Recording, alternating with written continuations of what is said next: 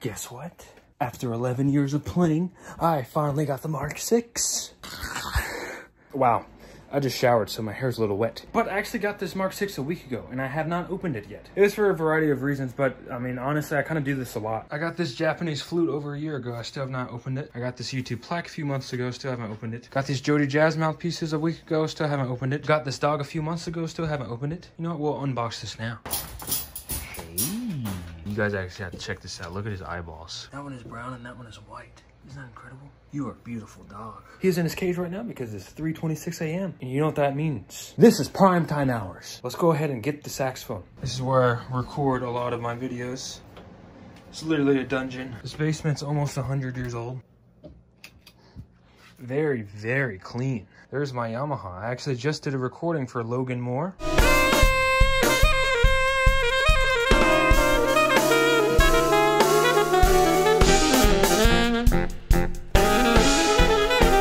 Okay, the Mark 6. Been waiting here all along. Now I would not record in here because that means I have to clean this first. And if we had to wait on me to clean, then that means this video wouldn't be out for another month. Anyway, let's grab this bad boy.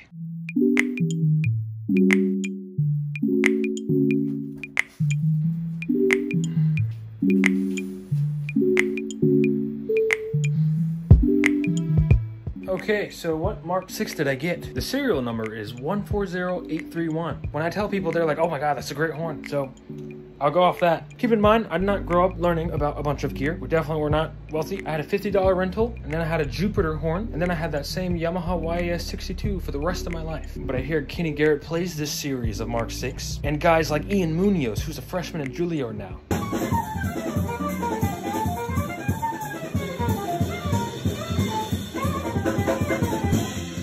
So that's the only redemption I need to know that this is an awesome horn. This horn was sold to me by Tim Lin. Tim Lin's on this crazy auction rampage right now. Almost every day a crazy new deal comes out. He's still selling other Mark 6s, so if you want to join in on this auction rampage, you should probably follow his Instagram and keep his post notifications on. When he came out with this one, it was $6,500, and I was honestly using that money to save up for a Barry so I can make sax quartet arrangements. But I saw this wonderful deal and I couldn't pass it. It was a very impulsive buy. I have no regrets. The Barry will have to come later. Sorry, Barry man and woman. Okay, it is time to open it.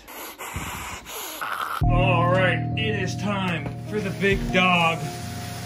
Here it is, the Mark 6 in its package glory. All right, so for me personally, I don't really have much fingernails, so to get through this tape, I will need a sharp device. So here's a nice little knife here. I really kind of missed it.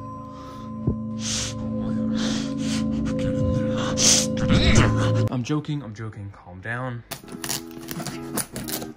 Oh shoot, look at it. Oh no, I'm not ready for this. Oh man.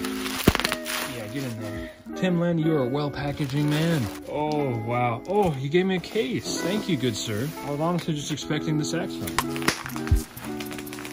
Wow, what is this? This is a heavy boy. Look at this. What is this about to look like? Oh, wow. Oh, wow. Wow. Is this the original case?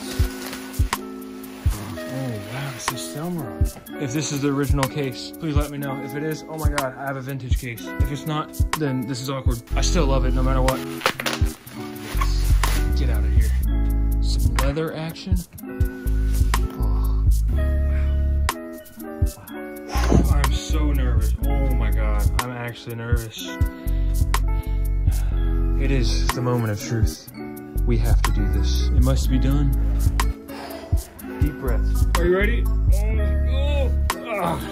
It was a teaser. It was a cliffhanger. Oh wow, that's still beautiful. So many layers. This feels like the Russian dolls. Huh. Some tricky side action going on here. They won't let me get it out. I'm gonna have to unclip this one. There we go. Okay, part 2. I will not throw this beautiful leather case on the ground. I will gently place it on the side here. Now, the final season, the moment of truth. Let's get it, boys and girls.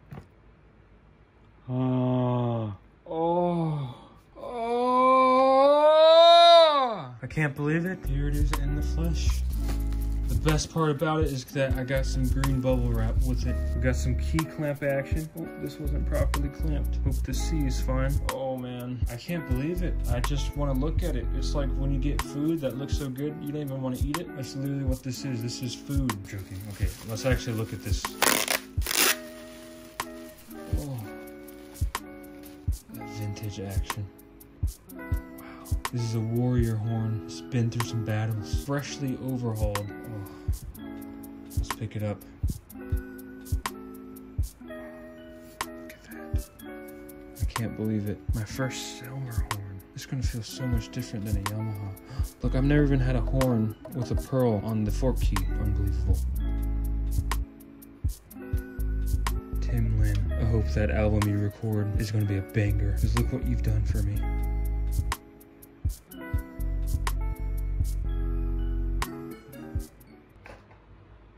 Oh my God. Oh, that feels so promising. Oh, wow.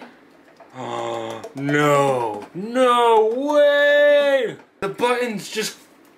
it just clinks. The buttons feel so easy. What? I just press a finger down and it's there. Here, let me get my next strap. As a matter of fact, let's just bring this whole thing to the basement. Let's hear how this sounds. Definitely rest my pinky on here and nothing's gonna happen. I have to intentionally press it for that G sharp to open up.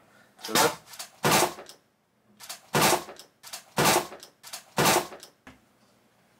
my Yamaha just fell. I remember Bob Reynolds talking about this stand sucks. I should have listened to him. It just dropped my Yamaha. Awesome. B flat's now broken. Don't get this stupid stand. This stand is trash. You have to like constantly put this down and this stand freaking sucks, dude. Well, at least it wasn't the Mark 6. It's on a different stand. I plan on getting this repaired anyway because I have a slight leak in my F sharp and F. So this all works out. But that's really awkward. Alright, I am back with my broken Yamaha. Now 2 days ago I got a wisdom tooth removed and I definitely shouldn't be playing saxophone, but that video was blurry. So let's just get it done.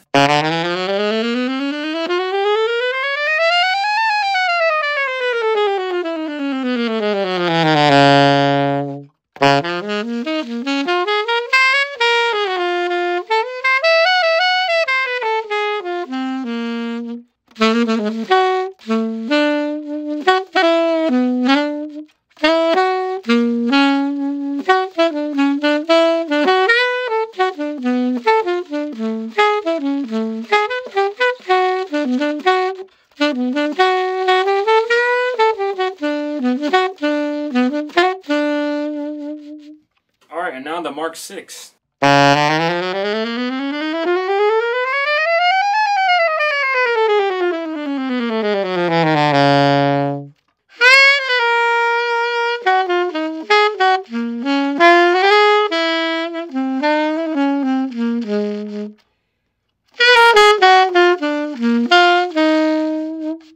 Oh man, I'm saying this with 100% honesty. Even when my Yamaha was fully in fixed condition, this is 10 million times better. For starters, the key action. I can play so fast on this thing and it really doesn't fight me.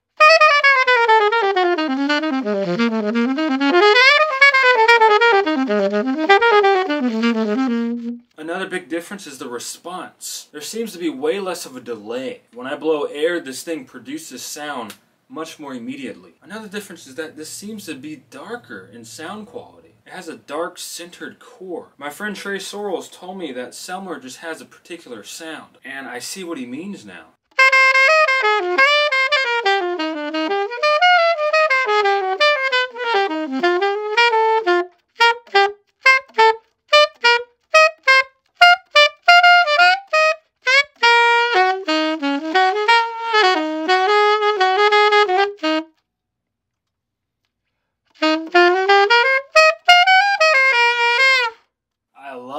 I love it. Now, of course, the type of saxophone you have doesn't really matter. If you have the worst horn in the world and put it in the hands of a professional, they're going to make it sound really good. There's absolutely no need for such an expensive horn like this. Main reason why I got it is because, you know, I just grew up seeing my heroes playing on this horn. And the name of the brand is just so prized at this point that I just felt like, now's my golden chance. I need to get this. The Mark 6 is literally the Stradivarius of the saxophone world. The only difference is that this is a few $1,000,000 cheaper. Another huge difference is the palm key action. The palm keys are right underneath the knuckly part of my fingers at all times. Here's a C, and now here's a D. Barely had to move. Here's a C, and now here's palm key F. It feels like 1 centimeter of movement. Whereas on my Yamaha, it's a little different. Fingering a C, and now here's that D. Quite a bit more movement. Here's C to F. And just feeling this, I have to travel so far to press those keys. Now in reality, you could really get used to any horn, even if the keys are super far, even if the keys are miles away. So it's really not that big of a deal, but I'm very glad that this exists. Another thing about this horn that I really like is that when I finger low B, which is sealing really great by the way, whoever overhauled this did an amazing job. I can actually press the low B flat at the same time as pressing the low B, which is really nice. I know most saxophones is supposed to let you do this, but my Yamaha was never able to let me do that for some reason. Maybe it just didn't seal well enough. But it's nice that my pinky can press both of those at once and it still completely seals properly. That allows me to play like chromatic scale, or it lets me play anything with a B and an A sharp in there.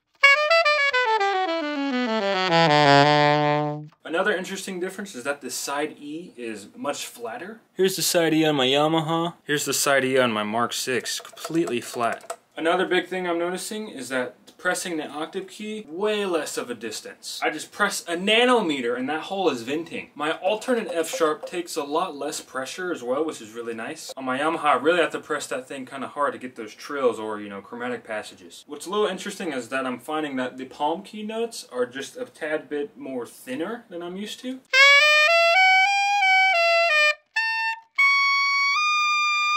And that brings me to another point. The altissimo intonation is totally different than my Yamaha. I'm going to have to relearn altissimo all over again, honestly. And I'm going to have to get used to not having a high F sharp key anymore. I never really used it like at all in jazz anyway, so it's not a big deal. And I plan on still using my Yamaha, you know, after I get it repaired, for classical playing, strictly classical playing. But when I get this repaired, I very much do plan on doing cool demonstrations of, you know, comparing a Farrelling etude, you know, on a classical setup of the Mark 6 versus the Yamaha. So stay tuned for that. Everything about this feels great. I don't have a single complaint. Alright, now my wisdom tooth little socket hurts more than it probably should, so I'm going to put this up. Alright, well thank you for joining me on this new chapter of my saxophone life. The Mark 6 chapter. Thank you so much for 130,000 subscribers. Oh my god. Have a good day.